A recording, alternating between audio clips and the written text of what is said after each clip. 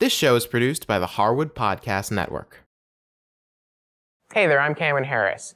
We love making this show available to you free of charge, and you can help keep it that way by making a contribution to our Karma Jar or by becoming one of our sponsors. To learn more, visit our website.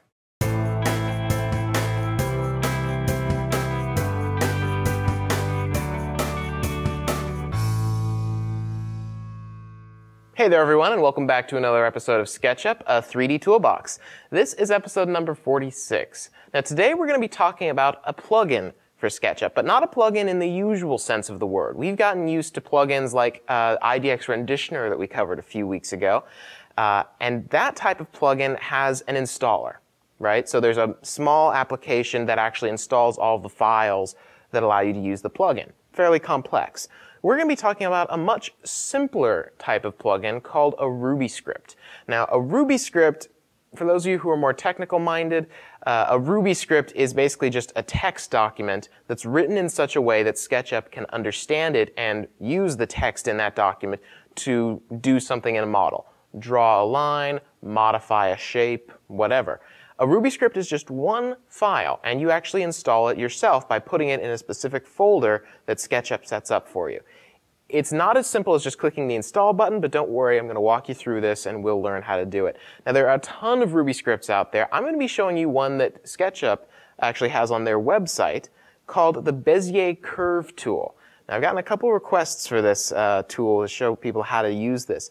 A Bezier curve, for those of you who don't know, is basically essentially a very fancy curve. Like, you know how we have the arc tool? A Bezier curve allows you to do curved lines in SketchUp that are a bit more complex, and you have a little bit more control over them. It's a pretty useful tool, particularly when you're doing things that aren't like a room with very hard lines and right angles, something where you want a little bit more of a curve to it. It's very, very cool stuff. Let's take a look at it. So what I've done here is I've pulled up the SketchUp website, which, for those of you who don't know, is just sketchup.google.com, or sketchup.com works just as well. And this is their home page. Now what we're going to do, because we want to download a Ruby script that they have featured, is we're going to go to the Downloads section in the sidebar here. So let's click on Downloads. And by default, it gives you a page where you can download the latest version of SketchUp. Well, we already have SketchUp installed here, so we don't want this. We're going to skip this.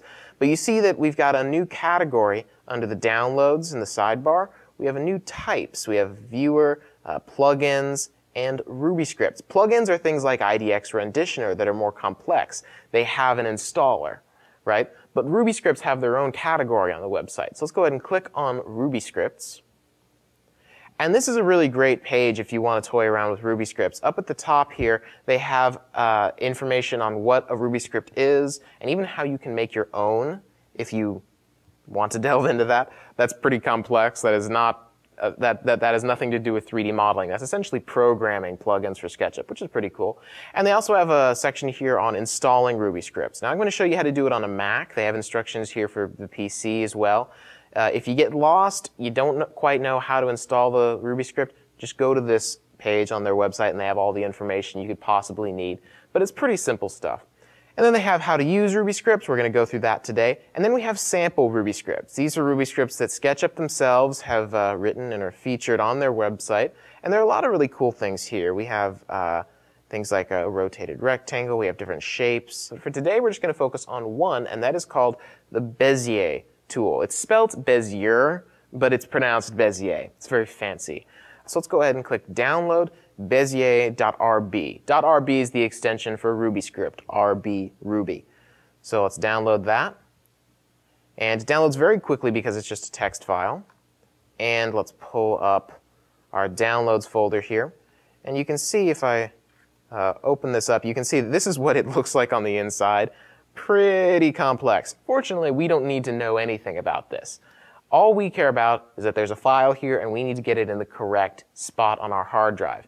Now, if we look at the page on Google's website where they talk about installing Ruby scripts, if you're on a Windows computer, you're going to go to your C drive, then you're going to look for a folder called Program Files, Google SketchUp 8. The number might change depending on what version you have installed. Could be 8, could be 7, could be 6. If you're in the future, it could be 9. And then we're going to go inside that, and there's a folder inside there called Plugins. And on the Mac, it's pretty similar. You go to the root level of your hard drive, Library, Application Support, Google SketchUp, whatever version number you have, SketchUp, and Plugins. So let's go ahead and pop that open here. I'm just going to make a new window here. And we'll go to the root level of our hard drive, Macintosh HD. Go to Library and Application Support. And there we go. I have version 7 installed here, so my folder is called Google SketchUp 7. Folder called SketchUp. And here we go. So this, you can see, has a bunch of different folders you might recognize. Things like there's a plugins folder. That's what we're looking for. But we also have components and materials, styles and tools. A lot of cool stuff for SketchUp is stored here. You don't want to mess with any of this stuff, but we do want to go into the plugins folder here. And you can see here we've already got several plugins installed. You can see this is actually where the IDX renditioner stuff is installed. We have the 3D connection stuff installed here, and some of them are actually Ruby scripts, which is pretty interesting. But what we want to do is we want to take the Bezier.rb Ruby script that we downloaded, drag it from our downloads folder and into the plugins folder, and there it goes. Now you do want to do this while SketchUp is closed down, because you're going to have to restart SketchUp once you drag this into the folder anyway. SketchUp only scans for new plugins when you first launch it. So you want to make sure that SketchUp is closed down when you copy this in, otherwise nothing's going to happen until you restart it anyway. Now let's go ahead and pull up our SketchUp project here. And I've just made I've just basically started a brand new project. You can see we have the little guy right here. We don't really need him, but I'm going to keep him in there just for a scale reference. It's kind of nice. That way you're not just in this infinite world. You don't know how big anything is. You know that this guy is a standard height for a guy. So let's go right up to the Draw menu here. And you see down here we have a new one called Bezier Curves. Pretty cool stuff. Go ahead and click on Bezier Curves. And now we can start drawing. Now with the Bezier Curve tool, like I said, it's very similar to the Arc tool. In fact, let me show you the Arc tool real quick just to refresh your memory. With the Arc tool, you choose a point to start the arc. And at first it looks like the line tool. You stretch it over another direction, you click again. That's the end point of the arc. But now you can shift it like this. Make it bulge out like that if you want. Really great for arched doorways or something like that. But there's a problem here because we don't have very much control. We can only make this kind of slice of a circle almost. We can't have more than one point of change here. So like, for example, we can't, with a single click with the arc tool, we can't make an S shape. We can only make this kind of a single curve shape. Now that's fine, but the Bezier Curve tool gives us a lot more options. So let's go ahead and switch to the Bezier Curve tool. And we'll click once, and at first it looks like it's very similar to the Arc tool. You pick a starting point, and you pick an end point. We'll start over here. But now, you can see that something a little bit different is happening. First of all, we're not locked to adjusting a point at the very center of that arc. You can see we could have it shifted over to the left like this, or over to the right, shift where the hump in the arc is, or we could have it be standard like this. And you'll also notice that we've got a couple extra lines. You see those two straight lines that are kind of forming almost like a roof over this arc. You'll notice that one of them is darker than the other. That darker one represents the line that you're editing. All right? So you'll notice that as I move my cursor around, that line is the one that is affecting the shape of the arc.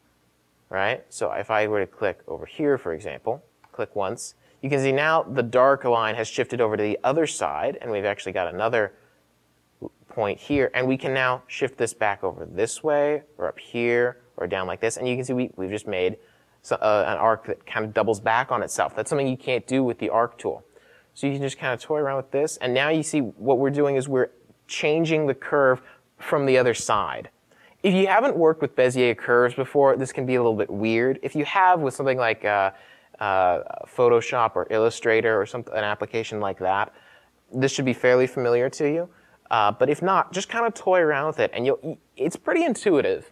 And then we click once, and you can see now we've got this very cool, very interesting curve. And these curves can be in 2 dimensions. They can be in 3 dimensions. Now let's talk about another element of customization the Bezier Curve tool has. If I switch back to the Bezier Curve tool, you notice that down in our dimensions box we have something that says degree, and it says 3. The number of degrees that you have basically represents the number of points of customization the curve you're about to draw will have. So for example, if I have 3 degrees set, which is the default, and I click once here and once here, I have this here and I have this over here, let's say. You'll notice that I have 3 of those straight lines kind of connecting around my curve there. That means that there are 3 points of customization. But if I were to crank this up to 4, let's say, and you want to do this before you start drawing your curve, let's say I were to crank it up to 4 degrees, same thing, click once, click twice, and now I can go up like this, like that, over here. But instead of me being done then, I then have another point of customization after my second. Even though it seems like you really only have 2 points of customization when it says you have 3, and you have 3 points of customization when you have 4, that part's a little bit tricky. You just kind of have to work your mind around that one. But you can make some pretty complex things here. And I also want to point out that, let's say I were to make something really wacky here, up like this and over like this and down like that.